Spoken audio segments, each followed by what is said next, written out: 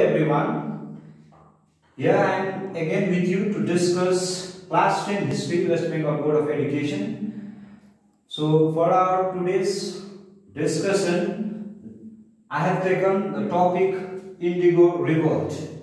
Indigo Revolt 1859 to 1860. So before we discuss about Indigo Revolt, let us understand what is the Indigo Revolt in a brief. Short form ma भन्नु पर्दा चाहिँ Indigo Revolt चाहिँ के हो?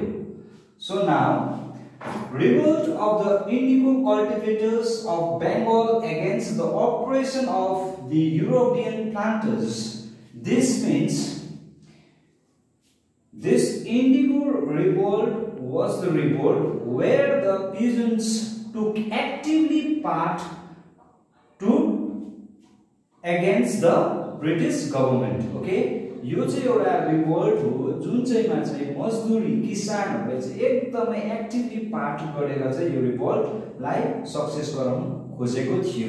So now the indigo is a plant name. Okay, so this plant was planted in the India, especially in the Bengal, where this plant can grow very healthy. So that the British government thought that indigo cultivation can be done in the West Bengal because this indigo was highly demanded in the European countries. So that therefore they planted the indigo in the West Bengal so that they can sell or they can export from India in a high rate to the European countries. So therefore this indigo planters, they planted in Bengal, but the peasants, this mazduris, okay, kisans, they did not wanted this indigo plant to be planted in their land. Therefore, this revolt took place. Now, where this revolt broke out, यो चाहिँ revolt चाहिँ indigo revolt चाहिँ कहाँदेखि चाहिँ सुरु भयो त भन्दाखेरि चाहिँ place Chaukacha of Krishnanagar in Nandia district of West Bengal in 1859. यो चाहिँ बेंगलको चौगाछा भन्ने कृष्णनगरको नन्दिया डिस्ट्रिक्ट हाम्रो वेस्ट बेंगलबाट चाहिँ सुरु भएको थियो. So now let us understand first, indigo is a plant name, okay, right? From where we can take out the color. So therefore Britishers, they wanted to export this to European countries, therefore they planted in India. So now the Indigo Rebellion may be regarded as a organized political movement. Now this Indigo Revolt, it was called as a organized political movement. यो चाहिँ एउटा राजनीतिक दौरमा पनि मिलेर एउटा step wise systematic राखिएको एउटा revolt थियो. Now let us discuss about the cause of the Indigo Revolt. यसको मुख्य कारण चाहिँ के थियो यो Indigo Revolt को चाहिँ? किन चाहिँ मजदुरीहरुले peasants, why they fought with the indigo planters? उनीहरुले चाहिँ किन मजदुरहरुले जसले पनि रोप्दै थियो तिनीहरुसँग चाहिँ किन चाहिँ उनीहरु विद्रोह भए त? Why they fought with them? Now let us see the few causes for the revolt of this Indigo Revolt of 1859 to 1860. Now first is export of the indigo to foreign countries brought huge profit. Now this indigo plant, whichever was planted in this Bengal, this plant indigo was exported to the other countries. So it was exported to European countries. Now when they sell from India to European countries, there was huge profit for this whoever was doing the business of the indigo, that is British. So they were having a lot of profit in it. But whereas to the patients whoever given their land whoever is helping to plant this indigo, they did not have even a single pie of profit.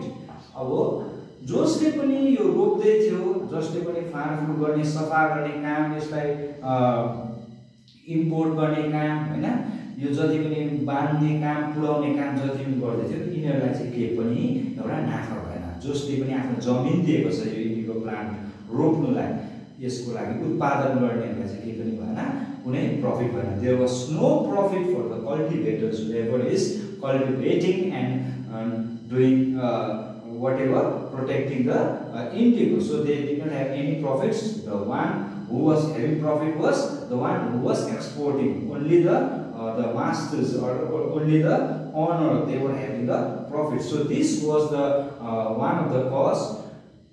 This led to the Indigo Revolt. Now another cause was converted the best food growing area into indigo cultivation. Now, as we know that Bengal, where the high rate of agriculture is done, हैन, जहाँ चाहिँ धेरै भन्दा धेरै हाम्रो खेतीपाती गर्छ, र where the best production food was growing, like paddy, no, this was growing, that area was taken up by the indigo planters. So when they started to plant the indigo there was no, now they cannot, in the same field, in the same land, they cannot do the cultivation of the they cannot do the agriculture. So this was the one of the reason where the peasants were lost their land for the agriculture. This also was the one of the biggest cause which led to the revolt, Indigo Revolt of 1859 to 1860.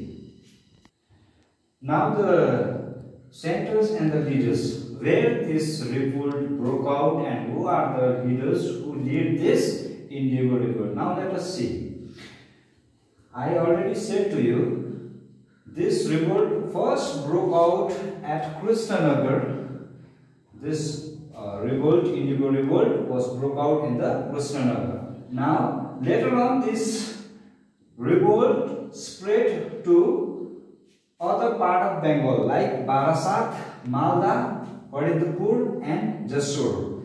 These are the places where the peasants took actively part to this revolt, Indigo Revolt. Okay, now the leaders were Digambara Biswas, Vishnu Chandra Biswas, Manish Chandra Chattopadhyay and Ram Ratan Malik. They were the main leaders who lead these peasants in this revolt of 1859 to 60. Okay.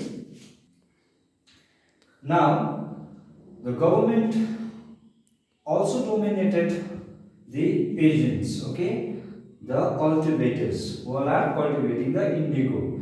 So they were forced to cultivate in their lands and in the agricultural land. And when they were against the British government, they were not in the favor of planting the indigo because it was not profitable for them, and the government started to repress them. Daman, repression means daman. Okay, they started to put down the peasants. Okay, mazduri like kisanहरुलाई चाहिँ उनीहरुले दबाउन थाले. They started to control them. They started to put a lathi charge on them. So British government started to repress them. Okay, so now the British government came out with the proclamation of the protecting interests of the indigo cultivators. Now, even then, when the British government they repressed the peasants, मजदुरहरुलाई दबाए भने पनि मजदुरहरुले के गरे, continue, they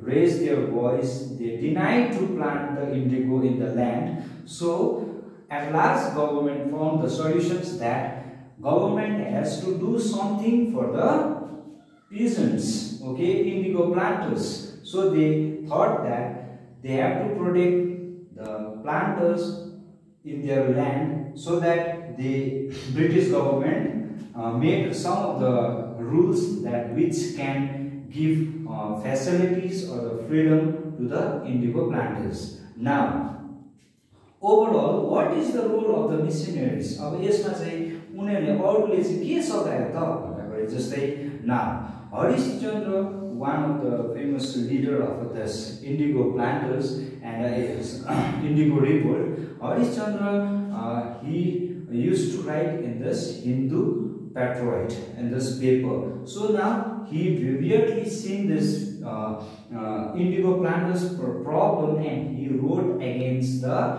British government. He was in the favor of the indigo plant, cultivators, peasants, and he wrote directly against the indigo plantation in the West Bengal. In the same way, now there came a Dinabandhu Mitra, one of the famous writer. He wrote Nil Darpan against these violations. How these planters, how these mazduris, okay, हाम्रो यो किसानहरुले चाहिँ कसरी चाहिँ यसबाट दबाव भएको छ, उनीहरुले आफ्नो जमिनहरु कसरी दिएको छ र उनीहरुको जमिनमा कल्टिभेसन नहुँदाखेरि उनीहरुलाई के समस्या भएको छ. अब when they started to plant the indigo, they did not have a land where they can do the agriculture, where they can cultivate the vegetables. This were not the facility.